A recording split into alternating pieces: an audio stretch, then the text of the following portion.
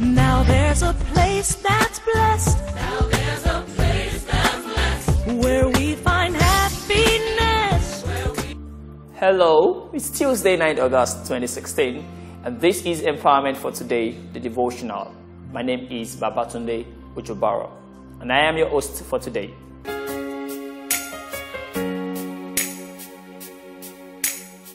Luke 15 verse 29 and 31 says, "But he answered his father, 'Look, these many years I have served you, and I have never disobeyed your command. Yet you never gave me a young goat that I might celebrate with my friends.'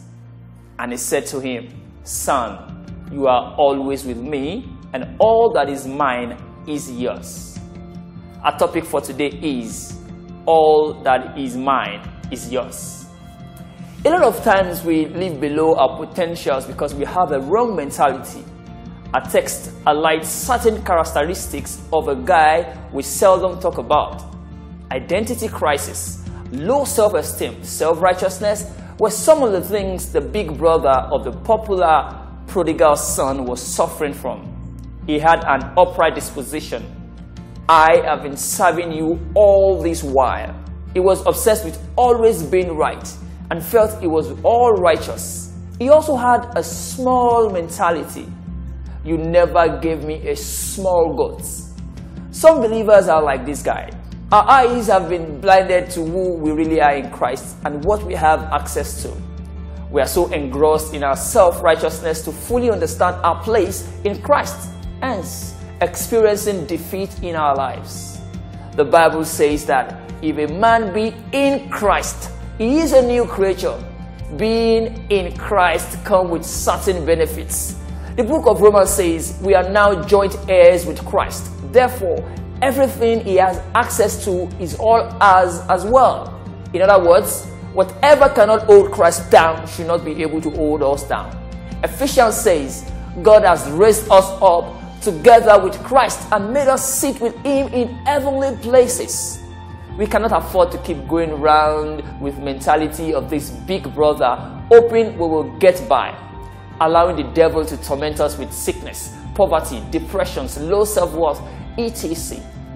The father told the guy he had access to all he had.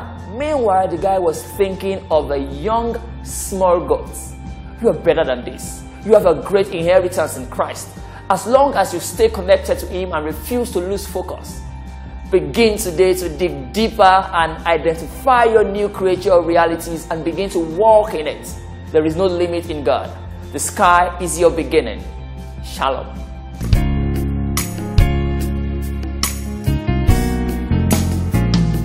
Let's take our confessions together. I am a new creature in Christ. I refuse to live below my potential. All that the Father has is mine.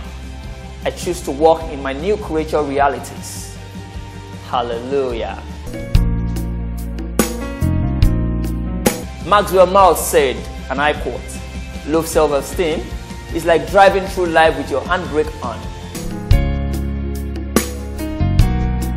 You can follow us on Twitter at Kingdom Africa TV and also like us on Facebook, Kingdom Africa TV.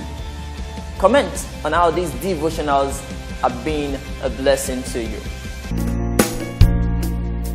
If you don't know Jesus as your Lord and personal Savior and would like to accept Him into your life today, please say this prayer with me. Father, I know that I have broken your laws and my sins have separated me from you. I am truly sorry. And now I want to turn away from my past sinful life towards you. Please forgive me and help me avoid sinning again. I believe that your Son, Jesus Christ, died for my sins, was resurrected from the dead, is alive, and hears my prayer. I invite Jesus to become the Lord of my life, to rule and reign in my heart from this day forward. Please send your Holy Spirit to help me obey you and to do your will for the rest of my life. In Jesus' name I pray. Amen. If you have said this prayer from your heart, congratulations. Please email us at Devotions at Kingdom Africa TV. We would like to know you better and help you grow in your new faith.